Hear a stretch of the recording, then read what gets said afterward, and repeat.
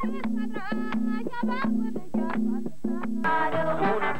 the collapse of the Mengistu regime 2 years ago, the mood in the Eritrean capital Asmara has been one of euphoria. The fighters of the Eritrean People's Liberation Front had taken control after 30 years of armed struggle against the Ethiopian government, and they defeated one of the largest armies ever seen in Africa. The former Ethiopian president, Mengistu Haile Mariam, had been fighting a war on two fronts. His long-standing allies in Moscow had abandoned him, and the days of Ethiopia's slavish adherence to Marxism were over. For Colonel Mengistu, one of the most despotic rulers Africa has known, time was running out. In the north of the country, the Eritreans had been tightening their military grip for several years, but often at enormous cost.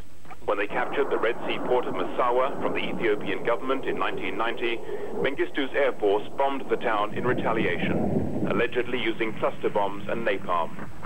But the Eritreans fought on. Years of experience in the bush had made them a remarkable fighting force, which relied heavily on teenage recruits, both men and women.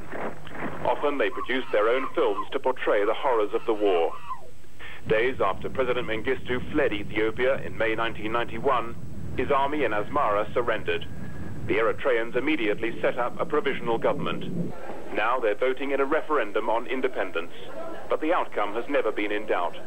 Next month, on the second anniversary of the Eritrean victory, it's almost certain that this former Italian colony will finally achieve its formal independence. But a new country.